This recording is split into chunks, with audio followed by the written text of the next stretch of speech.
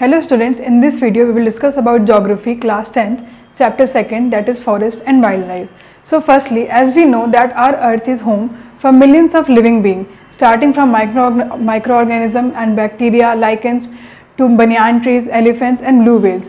कि जो हमारा अर्थ है वो मिलियंस ऑफ लिविंग थिंग्स के लिए उनका घर है, फिर वो चाहे छोटे से छोटा माइक्रोऑर्गेनिजम्स हो या बड़े से बड़ी वेल या एलिफेंट हो. Now biodiversity. Biodiversity is an immensely rich in wild life and cultivated species. जो हमारी बायोडाइवर्सिटी है वो बहुत ही रिच है with different kinds of wild life and cultivated species. Even though वो सारे वाइल्ड लाइफ से स्पीशीज डिफर करते हैं in terms of their form and function, कि वो कैसे दिखते हैं या कैसा फंक्शन करते हैं, still they are closely integrated in a system through multiple network of interdependencies. Which means कि जो सारे वाइल्ड लाइफ स्पीशीज हैं ये एक दूसरे से बहुत ही क्लोजली इंटीग्रेटेड हैं. और ये इंटीग्रेटेड क्यों है? Because we are interdependent on each other, क्योंकि हम एक दूसरे पे हर चीज़ के लिए डिपेंडेंट रहते हैं. Now as we know that India is one of the world's richest countries in term of vast array of biological diversity. कि जो हमारी इंडिया हमारी कंट्री है वो one of the richest है in terms of biodiversity. Why? Because we account for at least 8% of total number of species in the world. क्योंकि पूरे world में जितनी भी स्पीशीज़ हैं उसमें से 8% के लिए सिर्फ इंडिया अकेले ही अकाउंट करती है. But at present, at least 10% of India's recorded wild flora and 20% of mammal are in threatened list. कि at present आज के टाइम पे almost 10% जो हमारा फ्लोरा है और 20% जो हमारे mammals हैं वो threatened list में है. Which means कि वो categorize किए गए हैं as critical. And why they are categorized as critical? Because they are on the verge of extinction, which means कि वो बहुत ही जल्दी ख़त्म हो जाएंगे या फिर गायब हो जाएंगे. जैसे कि कुछ एग्जाम्पल्स क्या हैं इसके, फॉर एग्जाम्पल चीता या फिर pink headed duck and etcetera. Now classification of species, कि हमने कैसे अपनी स्पीशीज़ को क्लासीफाई किया है.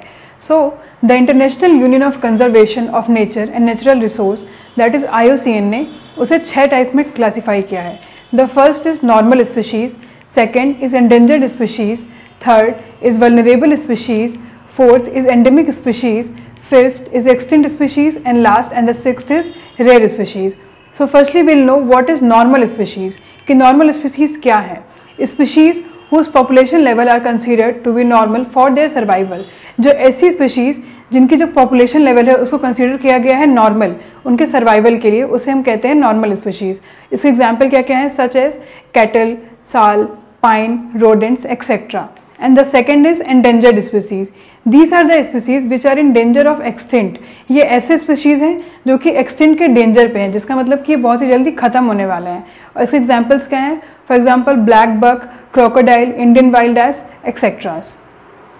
Now, third is vulnerable species. These are the species whose population has declined to a level from where it is likely to move to endangered categories if in near future the negative factors continue to operate. जिसका क्या मतलब है कि ये ऐसी species हैं जो कि बहुत ही जल्दी इंडेंजर्ड कैटेगरी में चले जाएंगे इफ़ हमने जो नेगेटिव फैक्टर्स उनको कंट्रोल नहीं किया तो. इसके एग्जांपल क्या क्या है? For example Asiatic elephant, Gangetic dolphin या फिर blue sheep. Now the fourth is rare species. Rare species are the species with a small population which may move to the endangered or vulnerable category if the negative factors continue to operate. ये ऐसी species हैं जो कि बहुत ही rarely मिलती हैं and that is why they can move to the endangered or vulnerable category अगर हमने negative factors को control नहीं किया. इसके example क्या क्या हैं? For example, Asiatic buffaloes, desert fox, hornbill, etc. Now, fifth type of species is extinct species. These are the species which are not found after search of known or likely areas where they may occur. ये ऐसी species हैं जो कि बहुत ज़्यादा search करने के बाद भी नहीं पाए गए, इवन इन द एरिया जहाँ पे ये अकर होते थे या फिर मिलते थे. इसके एग्जाम्पल क्या क्या हैं? Asiatic cheetah, pink head duck, etcetera. Now the last and the sixth is endemic species. These are the species which are found only in some particular areas, usually isolated by natural or geographical barriers.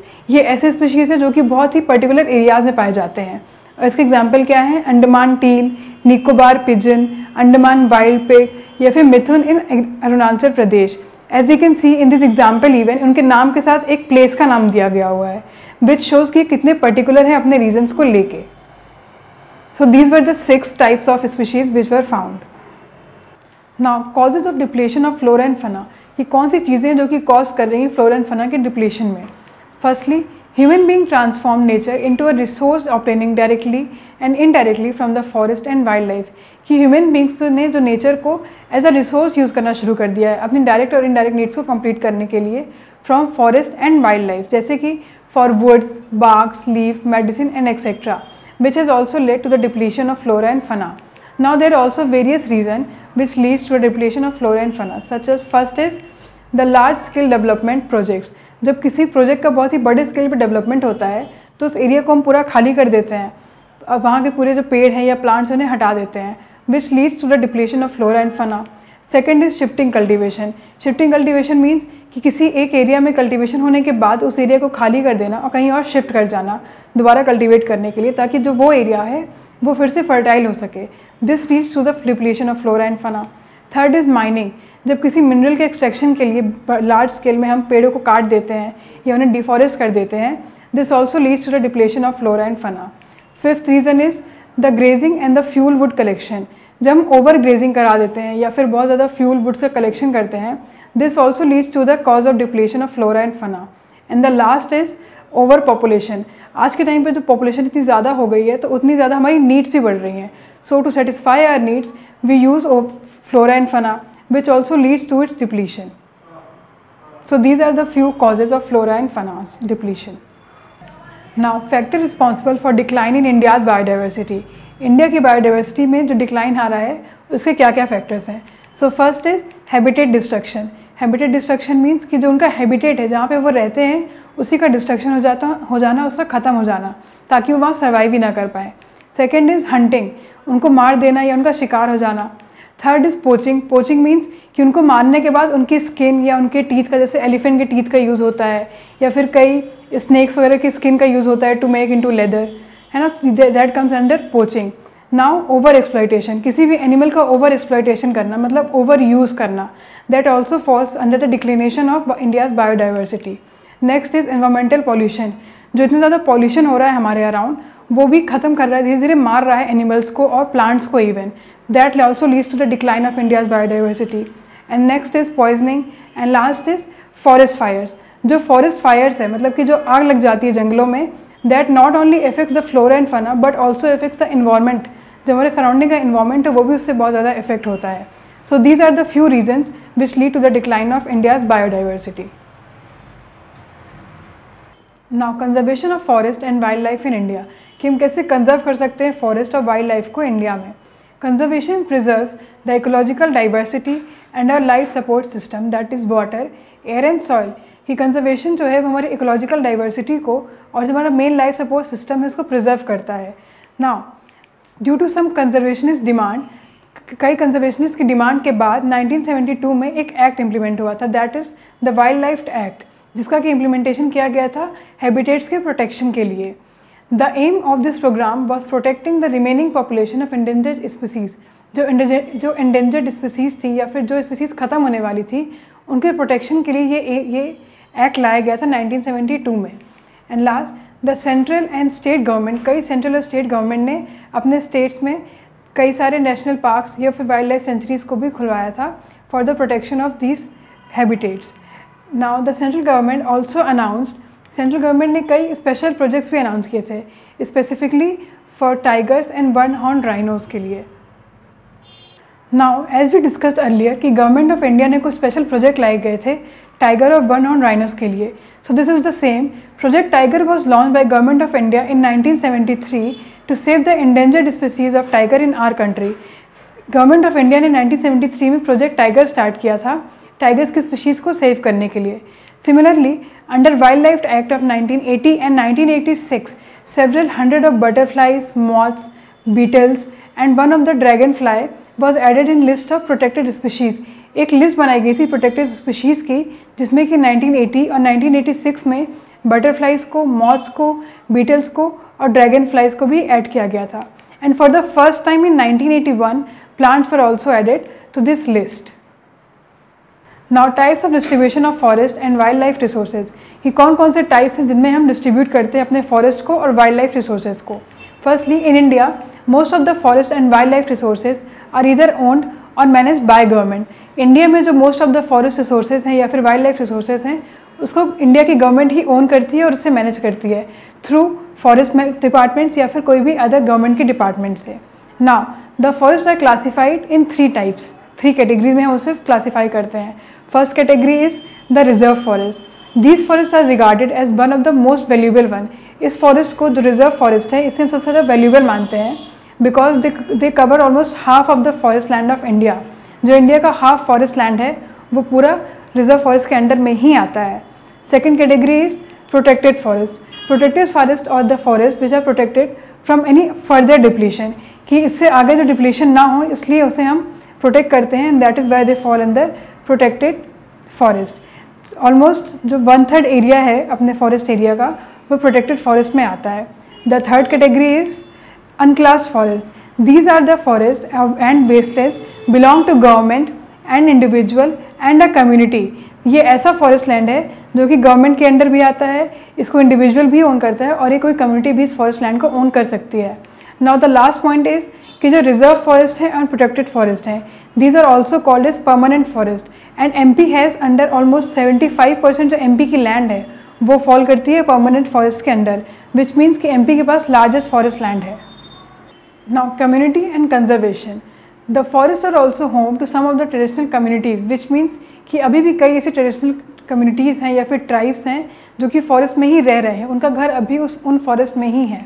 The local communities are struggling to conserve these habitats along with government officials to secure the long-term livelihood. कई local communities हैं या फिर government के officials हैं वो struggle कर रहे हैं इन हैबिटेट्स को सेव करने के लिए, उनके लॉन्ग टर्म लाइवलीहुड के लिए, ताकि वो वहाँ पे सर्वाइव कर सकें या रह सकें।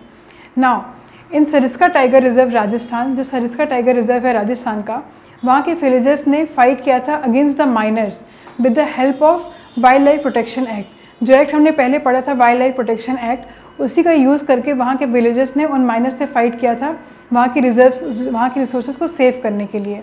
The second example is the famous Chipko movement. The Chipko movement was very famous as we know कि इसका मेन मोटिव क्या था कि लोग जो थे वो किसी पेड़ के अराउंड एक गोला बना के खड़े हो जाते थे, उसको कवर कर लेते थे so that no one can cut that tree down, कोई इसके पेड़ को काट ना सके, and that movement was known as Chipko movement which help in the conservation of the forest and wild life. The last was the Alwar district of Rajasthan have declared 12,000 hectare of forest land as the Bhairavdev दक्कव century. इन्होंने क्या किया था कि एक 12,000 area के hectare के land को declare कर दिया था एज अ सेंचुरी, और वहाँ पे ये रूल बना दिया था कि नो वन कैन हंट, वहाँ पे किसी भी तरह का कोई भी शिकार नहीं कर सकता उस पूरे 12,000 हेक्टेयर के एरिया में। So these are the few examples जिससे कि उन्होंने अपनी कम्युनिटीज़ ने हेल्प किया था रिसोर्सेज को कंजर्व करने के लिए। Now nature worship is an as old belief based on the premise that all the creation of nature have to be protected. हमारे यहाँ का एक बहुत ही पुराना बिलीफ है कि जो भी हमारे सराउंडिंग में है वो सब हमें भगवान से मिला हुआ है, so we call it as a nature worship, तो हम उसकी पूजा करते हैं, which leads to the conservation of those things, and these belief है preserve several virgin forest in pristine form and are called as sacred groves. और जो premise जहाँ पे इनकी पूजा करते हैं या जहाँ इनका प्रिजर्वेशन करते हैं उसे हम बोलते हैं सेक्रेड ग्रोव्स। सेकेंड क्या है, also shown that community afforestation and indigenous species can be enormously successful, कि अगर कोई कम्युनिटी मिलकर एफॉरेस्टेशन करती है, पेड़ों को लगाती है, तो वो कितना सक्सेसफुल हो सकता है हमारे प्रिजर्वेशन के लिए या फिर कंजर्वेशन के लिए। Third is farmer and citizen group like बीच बचाओ आंदोलन इन तेहरी एंड नवदन्य। ये एक ऐसे ग्रुप्स हैं या फिर एक ऐसा आंदोलन है जिसने कि प्रूव किया था कि बिना सिंथेटिक केमिकल के यूज़ किए हम कैसे कल्टीवेशन कर सकते हैं और ये कितना इकोनॉमिकली वाइबल या फिर कह सकते हैं कि कितना इकोनॉमिकली अफोर्डेबल होगा। Last is joint forest management that is JFM, जो कि प्रोग्राम इंट्रोड्यूस किया गया था उड़ीसा में 1988 में, which shows a good example for involving local community. वहाँ की जो लोकल कम्युनिटीज़ है उनको इन्वॉल्व करके कैसे फॉरेस्ट का जो डिग्रेडेशन उसको रिस्टोर किया जा सकता है और कंजर्वेशन किया जा सकता है। The last is environmental destruction and reconstruction in India is that कि जो लोकल कम्युनिटीज़ एवरीवेयर है, हर जगह है, उनका कितना इंपॉर्टेंट है इन्वॉल्व होना इन सारी चीज़ों में, so that we can conserve our resources. So these are the few steps which we can take to conserve our resources.